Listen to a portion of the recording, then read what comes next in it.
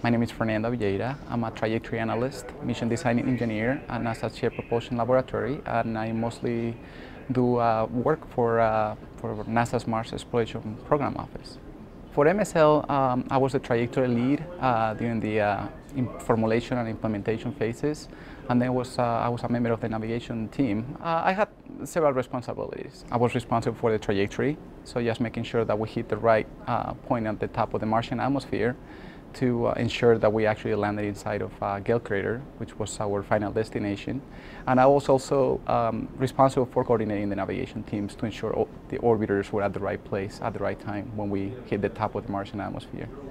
I remember when I was very little, my parents took me to the Deep Space Network complex in Madrid, Spain, and I saw this huge 70-meter antenna, which really looked like it was out of this world. And to this day, I still remember that day, and I thought, well, this is just amazing. I hope that someday I can do something like this, and I think that put in a lot of work and determination.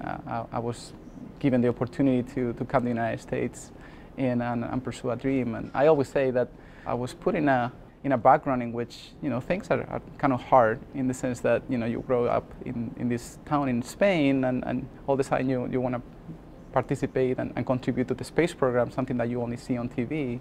And when I talk to kids, young kids that are fascinated by science and math and technology, I tell them, well, whatever you do in life, just do your very best, and you can achieve whatever you want, whatever you set your mind to.